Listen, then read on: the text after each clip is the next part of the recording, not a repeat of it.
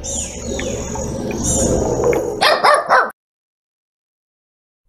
there, it's Professor S, and I want to talk about endocytosis for the next 5 minutes or so, specifically the 3 different forms of endocytosis. Now you should remember, endocytosis is one of the 2 forms of bulk transport, those active transport processes that move substances into or out of cells using vesicles. Now, in the case of endocytosis, the inward movement of substances, it occurs in 3 different forms, and they're distinctly different both in terms of what's moved and how it's pulled in.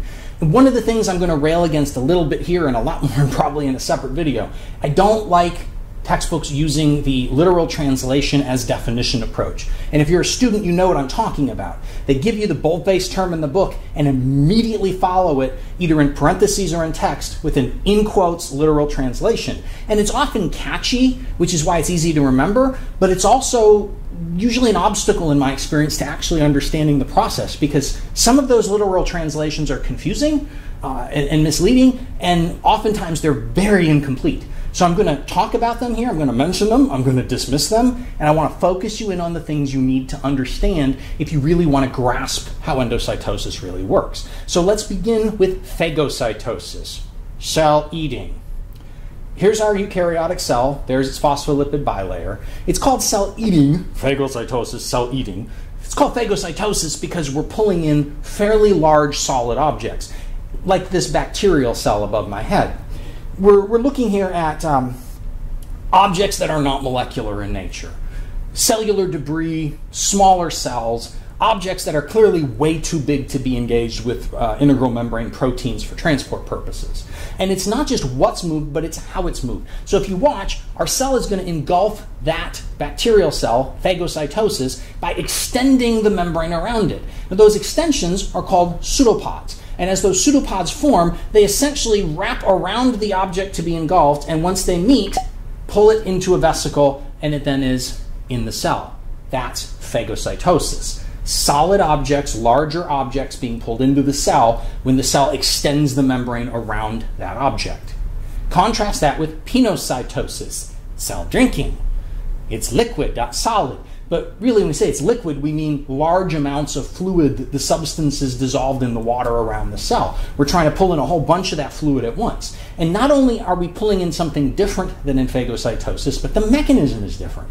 If you watch, we have a number of different solutes above my head there that the cell's going to pull in. And those solutes are pulled in when the entire membrane at that location pulls inward. It invaginates. And that invagination creates a vesicle that engulfs all of the fluid right next to that location in the membrane. So in pinocytosis, unlike phagocytosis, the membrane is invaginating to pull in large amounts of adjacent fluid, as opposed to extending the cell's membrane around a larger object. The third type of endocytosis is called receptor-mediated endocytosis. Now, at a glance, it looks superficially similar to pinocytosis, but with an important distinction. Now, if you look at that mass of fluid again, there are a couple different molecule types up there. Maybe the cell's only looking to pull in a particular type of molecule in bulk. It's a molecule, so it isn't going to be engulfed in one big go by pseudopods, but we need to get a whole bunch of it accumulated in one location, which is accomplished through integral membrane protein receptors. A whole bunch of these receptors clustered at a single location. They'll bind to only certain substances. Those substances binding triggers endocytosis, and you can see an invagination occurring at the location of the integral membrane proteins, and they're selectively then pulling in only certain substances over others. And that's the key. That's what differentiates it from pinocytosis. Pinocytosis, we're taking in whatever fluid's next to the membrane. In receptor-mediated endocytosis, it's specific to whatever things can bind to the receptors. And just one final quick note, usually that region of the membrane where those receptors are located is coated on the interior by a protein layer, using usually a protein like clathrin. I'm not showing that here or getting into it because that's sort of a next step in the learning process, and what I want you to focus on here is just the essence of what receptor-mediated endocytosis is, and there you have all 3 forms of endocytosis.